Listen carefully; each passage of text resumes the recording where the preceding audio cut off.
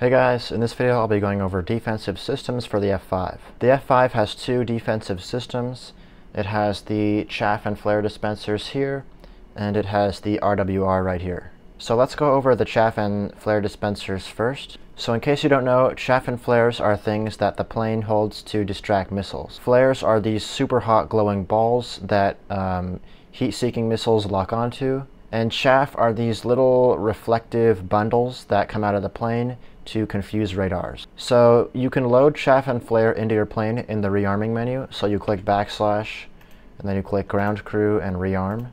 And you can see you have the sliders here for chaff and flare. I already have some loaded in. I have 30 chaff and 15 flares loaded. So you control the chaff and flares with this panel over here. It's kind of hard to see. It's off your left elbow.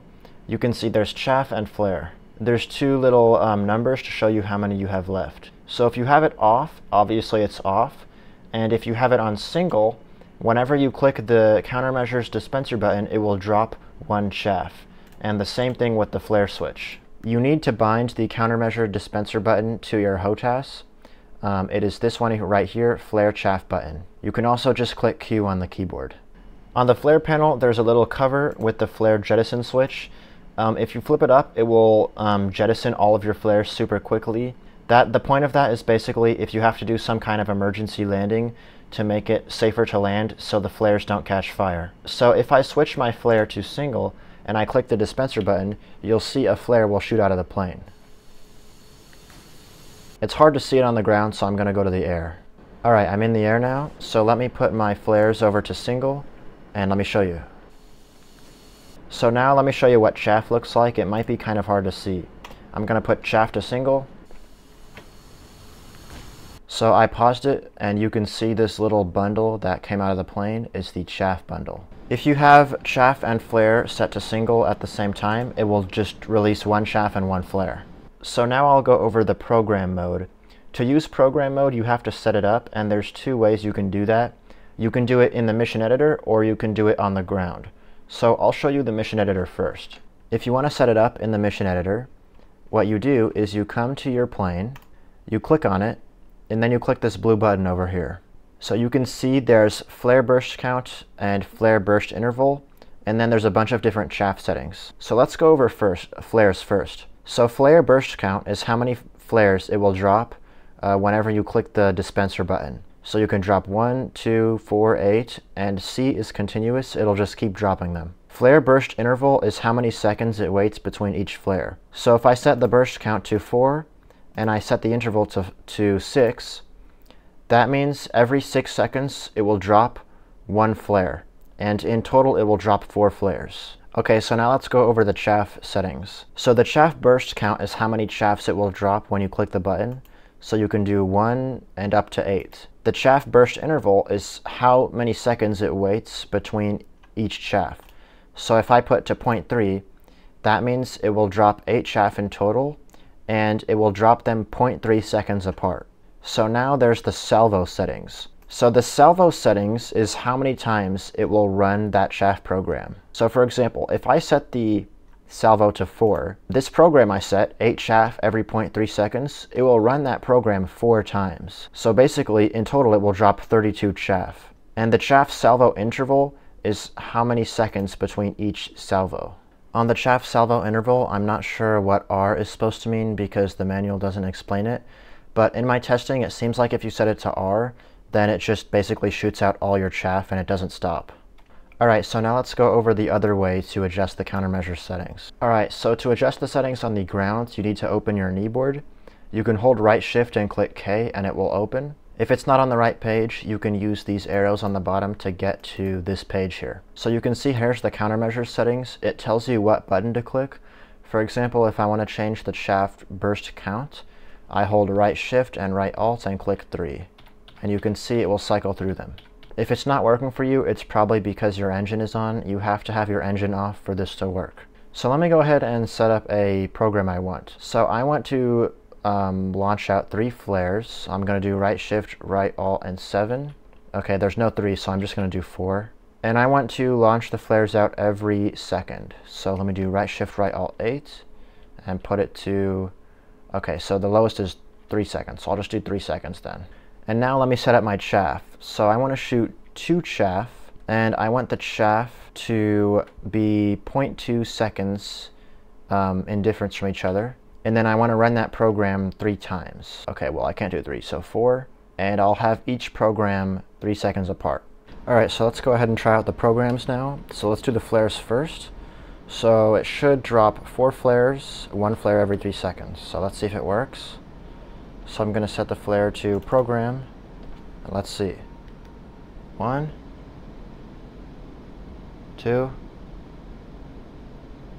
3, 4. Alright, let me turn the flares off. Let's try the chaff program. So the chaff program should shoot 2 flares, and it should shoot 2 flares every 3 seconds 4 times. So in total 8 chaff, I mean. So let's try. 1, 2, 1, 2, 1, 2, 1, 2.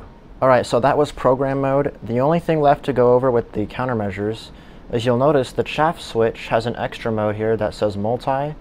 So what multi does is it activates the chaff burst that you set up, but it only does 1 salvo. So my chaff burst was 2 chaff, but it's only going to run it 1 time instead of 4 times. So if I put it to multi, if I click it, you can see 1, 2, but it's not going to run any more times. That's it.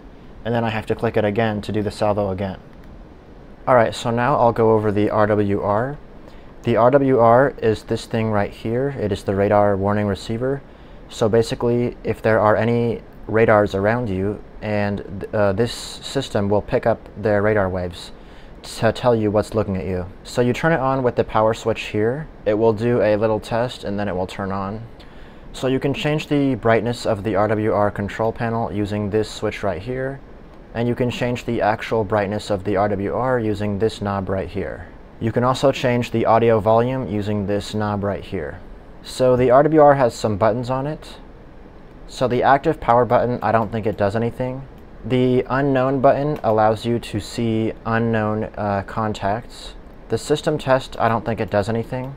The target step button, if you hold it, it will separate targets that are close to each other.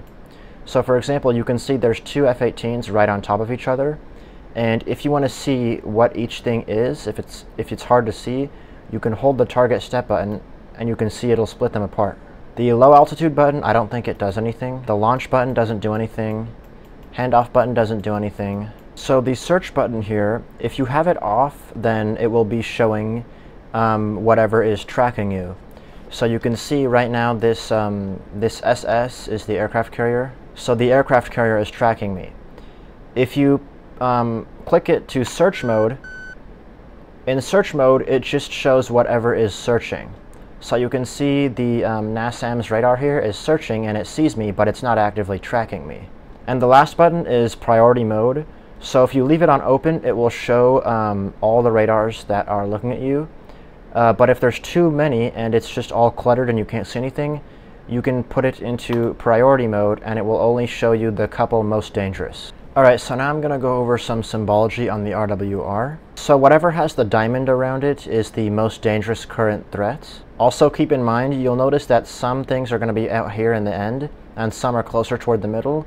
So basically, the closer something is toward the middle, the more strong the signal's coming in. So you can basically use how close it is to the middle as a way to tell how close it is to you. Most of the time, the closer it is to the middle, the closer it is to you. Every time a new thing comes on your RWR, there will be a little beep. So if you listen here. And whenever something is tracking you, there will be a circle. So you can see this has a diamond in the circle, the diamond because it's the highest threat, and the circle because it's tracking me. Whenever something fires on you, there will be a different beep sound and the circle will be blinking. That beep you just heard means there was a missile launch, and you can see it's blinking now, and as you can see, this thing just shot a missile at me. Thanks for checking out this video, and I'll see you later.